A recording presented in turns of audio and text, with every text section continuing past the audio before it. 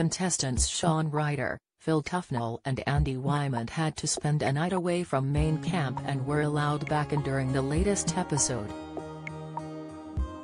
However, there was a big catch that left fans fuming. Just as the trio re-entered camp, or in Andy's case, stepped in for the first time, they were given some bad news. I'm a Celebrity.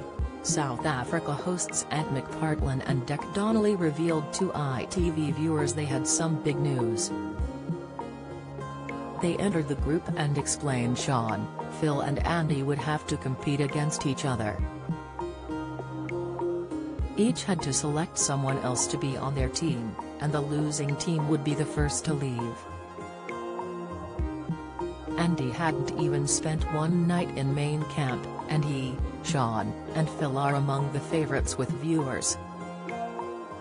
It wasn't much of a surprise then that viewers took to social media to fume about the fact one of them would be leaving. Don't miss.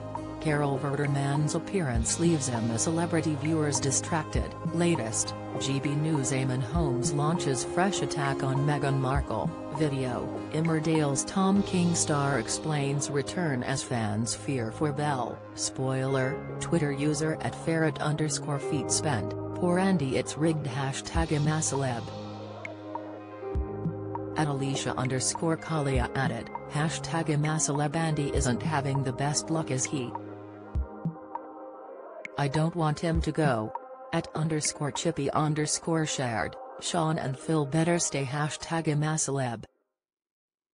Sending one of these three home is devastating I hate you ITV #ImACeleb, @MSHCS24 added.